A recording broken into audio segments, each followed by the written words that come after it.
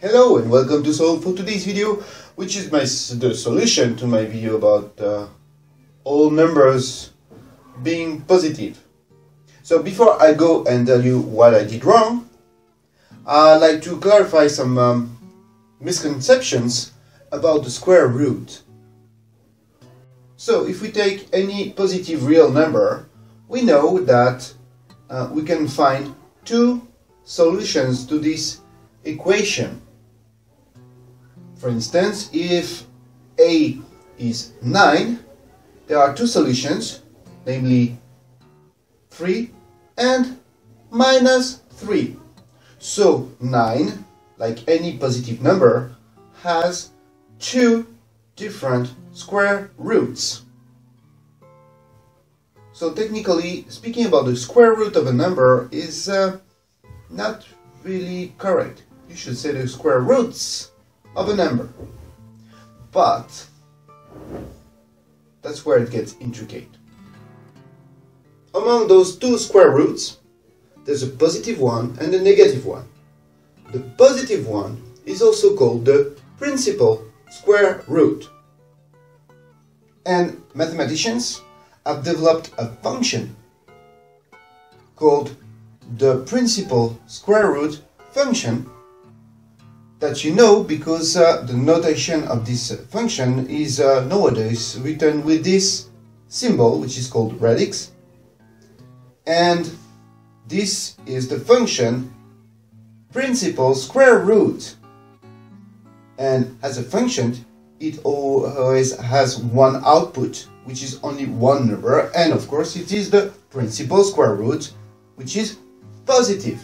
So if you write radix 9, you can say that it is equal and only equal to 3 and not -3.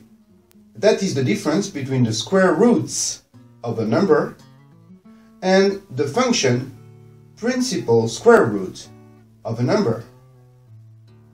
Unfortunately for us, we seldom say the function principal square root. We usually say the square root of a number. And that's where things get confusing, because now you call two different things, the same way.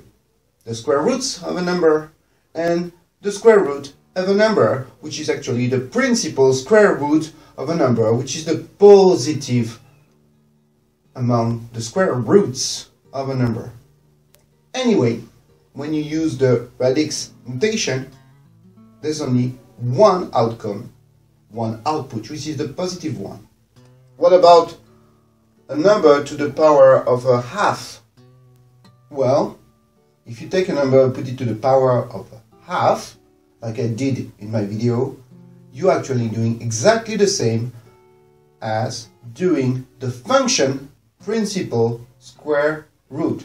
So if you take a number and put it to the half, you're actually doing exactly the same as taking the principal square root. This is the same function, just another notation without the symbol radix. But in both cases, you have only one output, which is a positive number. This being cleared up, hopefully. Let's see what I did wrong.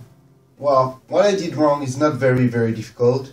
Is when I removed the brackets to the exponent.